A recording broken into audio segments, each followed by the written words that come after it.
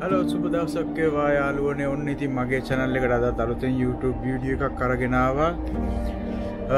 අද වීඩියෝ එකේ විශේෂත්වය තමයි මම අද ඇවිල්ලා ඉන්නේ ඔයගලන්ට පේන පිටිපස්සේ මෙතනට කියන්නේ Louvre museum එක කියලා.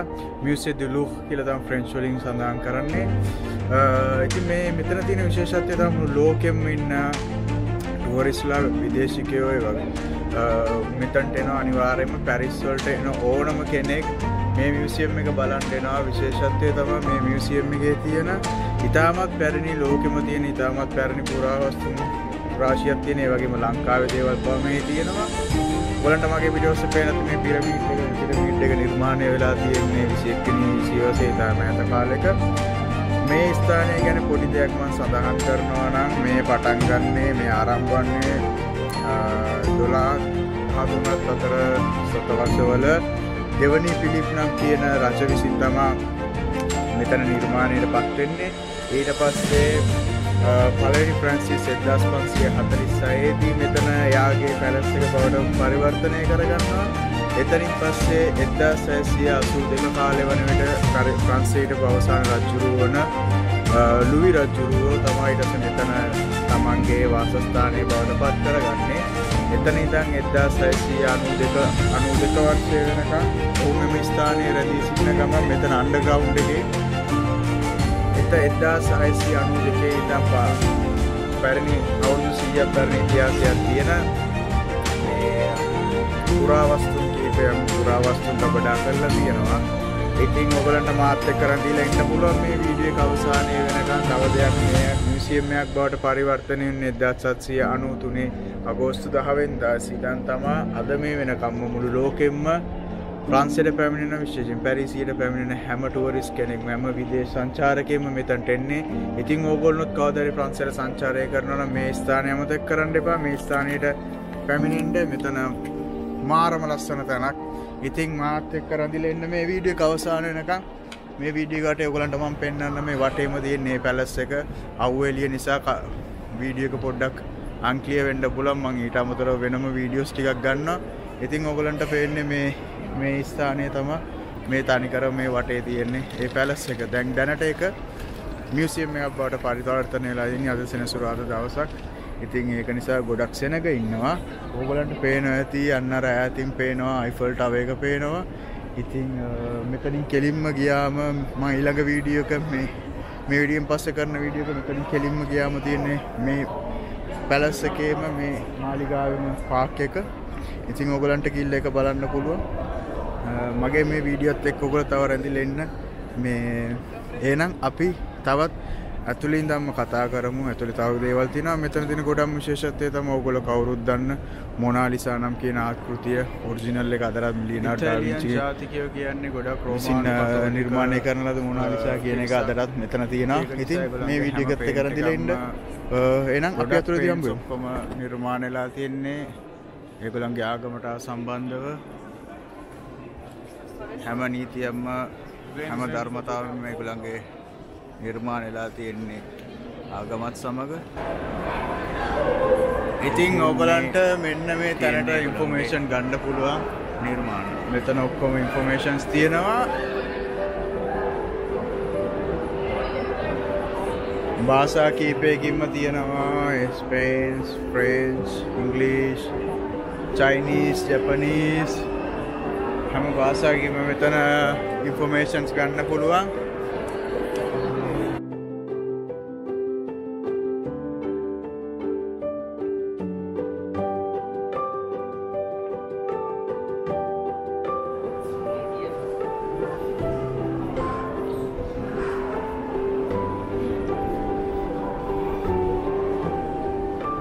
මේ තියෙන මෙඩීවල් කාලේ හදපු බලකොටු ආකෘතියක්. ඒ බලකොටු නිර්මාණය වෙලා තියෙන්නේ මෙන්න මේ විදියට. ඊජිප්තු කාලයට සමාන ගල් වලින් හැදිලා තියෙන්නේ මේ බලකොටු වල ආකෘතියක්. බලන්න මෙන්න මේකේ බලන්න පුළුවන් මේ වීඩියෝ එකේ මේ බලකොටු තිබ්බ ආකාරය.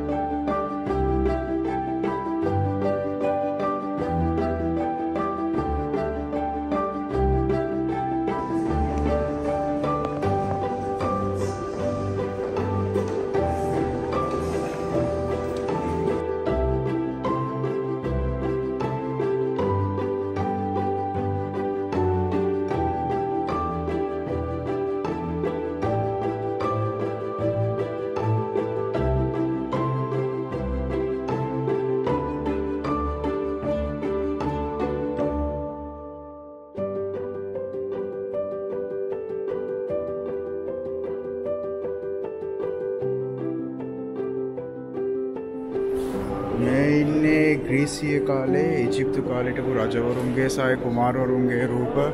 ඉතින් ඒ හැම කෙනෙක්ගේම නම් ගම් විස්තර ගාලා තියෙනවා මේවේ. මේක ඇත්තටම මේ මියුසියම් එක බලන්න පැය දෙකකට වඩා කාලයක් යනවා.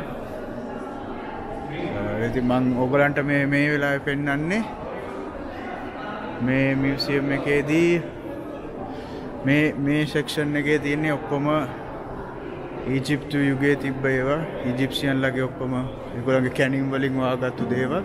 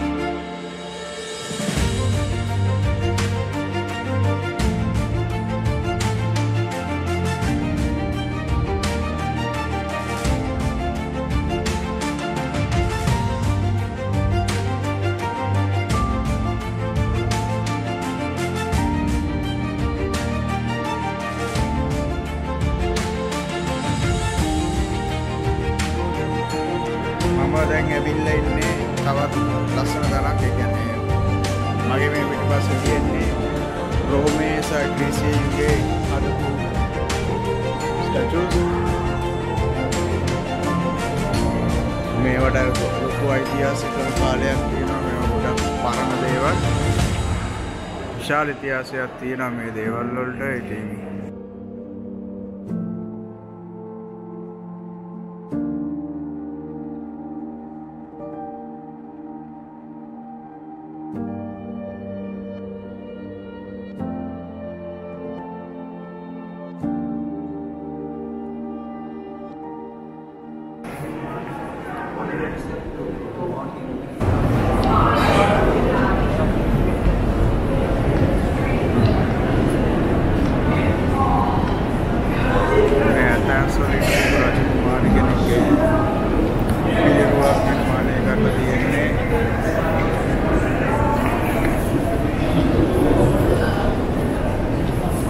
මේ තමා සුස් දෙවියන්ගේ ආකෘතියක් මේ කරවල නිර්මාණය කරන්නේ.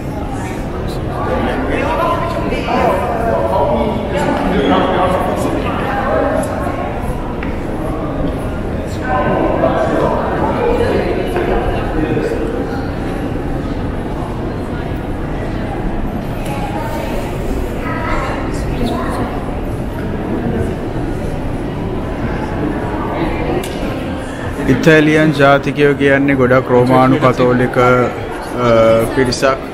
ඉතින් ඒක නිසා ඒගොල්ලන්ගේ හැම පේන්ට් එකක්ම ගොඩක් පේන්ට්ස් ඔක්කොම නිර්මාණයලා තියෙන්නේ ඒගොල්ලන්ගේ ආගමට සම්බන්ධව. හැම නීතියක්ම හැම ධර්මතාවයක්ම ඒගොල්ලන්ගේ නිර්මාණයලා තියෙන්නේ ආගමත් සමග. ඉතින් මේ තියෙන්නේ ඒගොල්ලන්ගේ निर्माण इमेजिनेशन्स वल තිබ්බ ස්කල්ප්චර්ස් තමයි මේ නිර්මාණයලා තියෙන්නේ.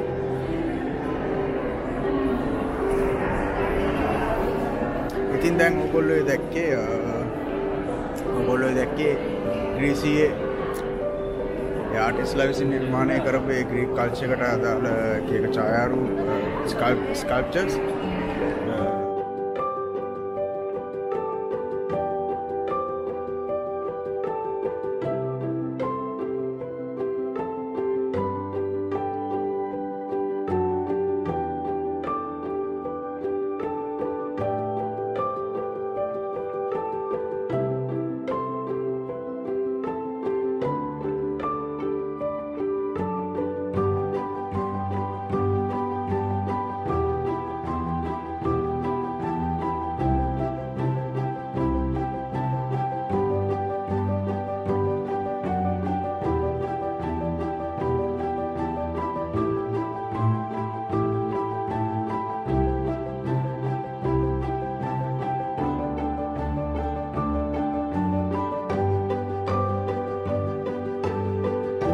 මේ මෙච්චරලා ඔයගොල්ලෝ මේ දැනට ඔයගොල්ලෝ දැක්කේ ග්‍රීසියේ ඉතාලියේ දැන් ගියාම ඊජිප්තුවේ තියෙන ඒ හදපු ස්කල්ප්චර්ස් ඒ හදපු නිර්මාණ තමයි මෙතෙක් කළා දැක්කේ. ඉතින් තව ඉස්සරහට යන්න තියෙනවා. බලමු තව මේ ගොඩක්ම වාගෙනනේ මොනාලිසාගේ චිත්‍ර තියෙන පැත්තට. එනම් මේ වීඩියෝ එකේ අන්තිම වෙනකම් මාත් එක්ක කරන්නේ.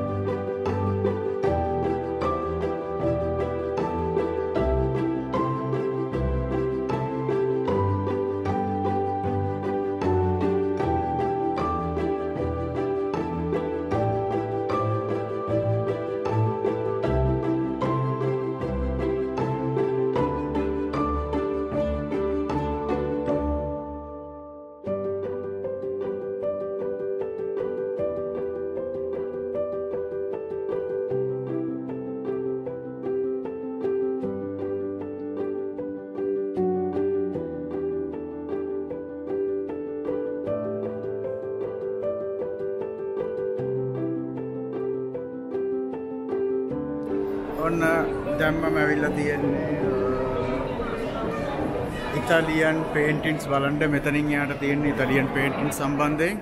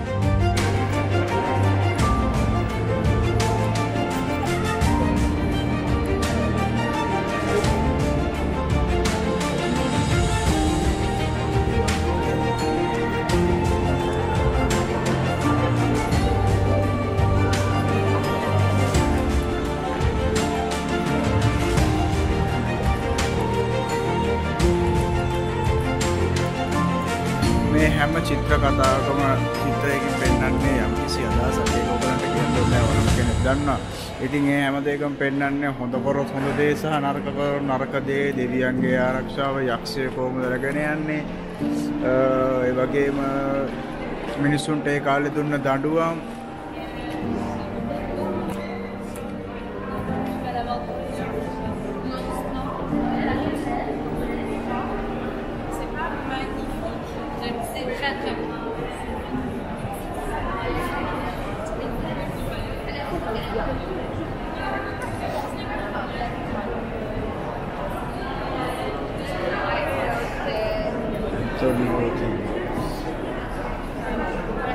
Divani Felon.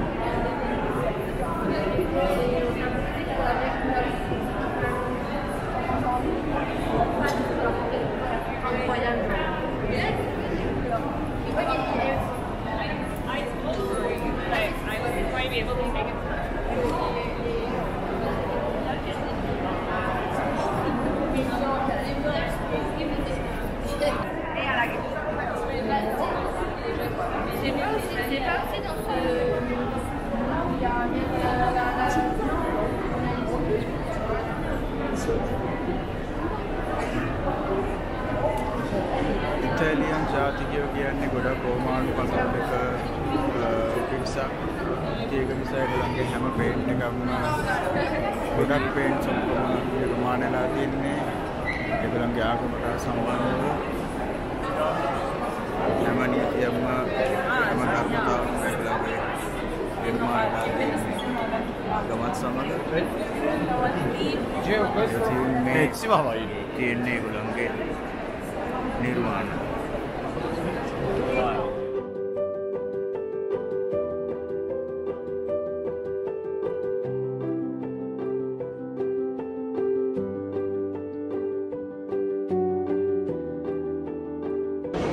ඔයගලන්ට පේන ඇති මගේ පිටිපස්සේ තියෙන මොනාලිසා චිත්‍රය ලියනාඩෝ ඩා වින්චි විසින්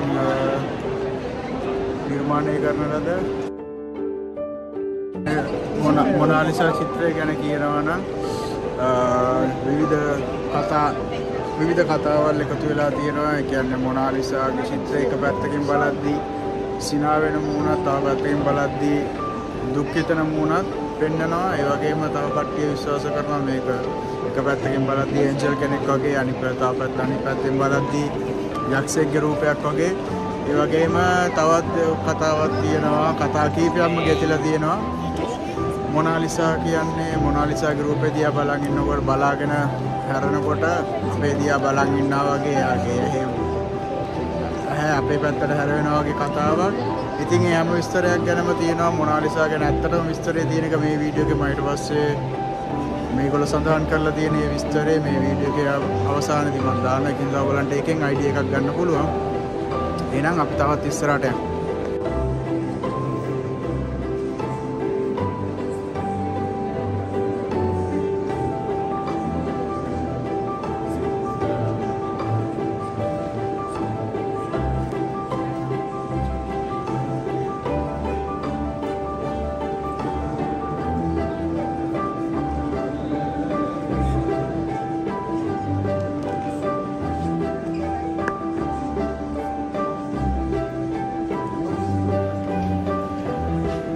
වීඩියෝ එක මුලදී ඔයගලන්ට සඳහන් කරා වගේ මේක 1793 ඉඳන් තමයි මේක මියුසියම් එකක් බවට පත් වෙන්නේ. එතකොට මෙන්න මේ ප්‍රදේශය තමයි මිනිස්සුන්ට බලන්න VIP කට්ටියට ඇවිල්ලා මේක නරඹන්න අවස්ථාව ලබා දීලා තියෙන්නේ. මේ වටේටම තියෙන්නේ gold plated frame වලින් හදලා තියෙන්නේ. එහෙනම් අපි මේ කොටස නරඹමු.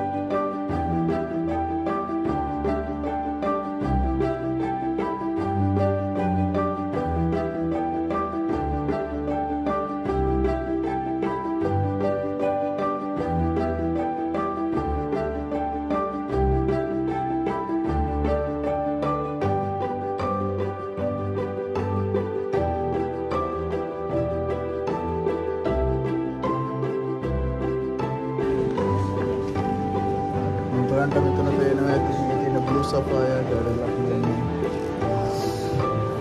zoom kalla wennanna Sri Lanka blue sapphire original itin 1830 තම මේකපු රජවරිය මරි අමලි කියන රජ කුමරිය දාලා දෙන්නේ ලංකාවෙන් ගෙනාපු blue sapphire ගල්. ඉතින් අදටත් තියෙනවා ශ්‍රී ලාංකිකයෙක් විදියට පට්ට ආඩම්බරයි මේ වගේ දෙයක් දැක්කම.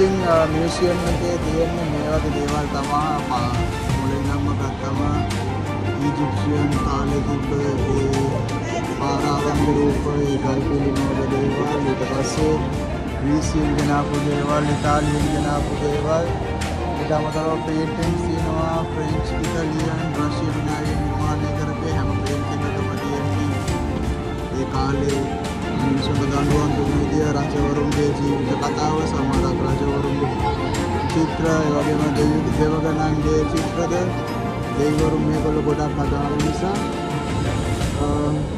ඉතින් මම වීඩියෝ එක අවසන් කරන්න කියලා යන්නේ තවත් අලුතෙන් වීඩියෝ එකක් මම ආතල් වීඩියෝ එකක් අපි නැවත මුණ ගැහෙමු එහෙනම් ඊළඟ වීඩියෝ එකෙන් හම්බ වෙනකම් ඕගලන්ට සුබම සුබ දවසක් වේවා කියලා මම ප්‍රාර්ථනා කරනවා ජය වේවා